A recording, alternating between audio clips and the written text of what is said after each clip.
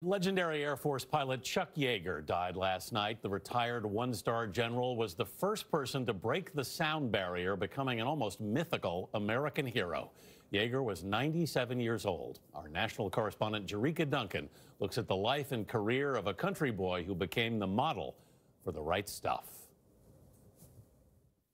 Yeager drops clear. It was October 14, 1947, and Chuck Yeager was already an accomplished World War II pilot who'd shot down more than a dozen German adversaries across 64 missions. But on that day, the 24-year-old captain in the Army Air Corps set his course for the history books. And he does it.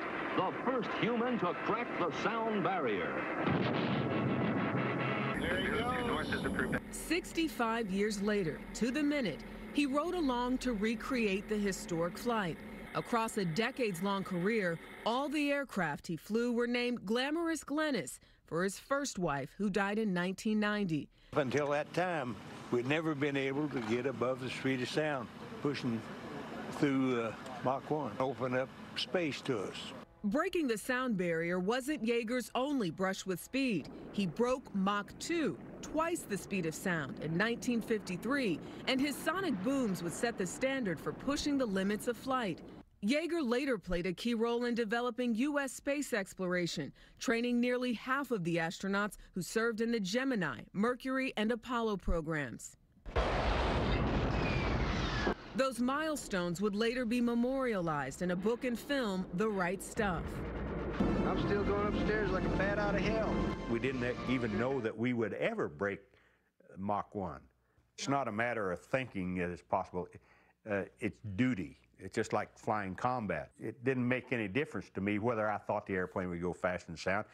I was assigned as a test pilot on it, and it was my duty to fly it.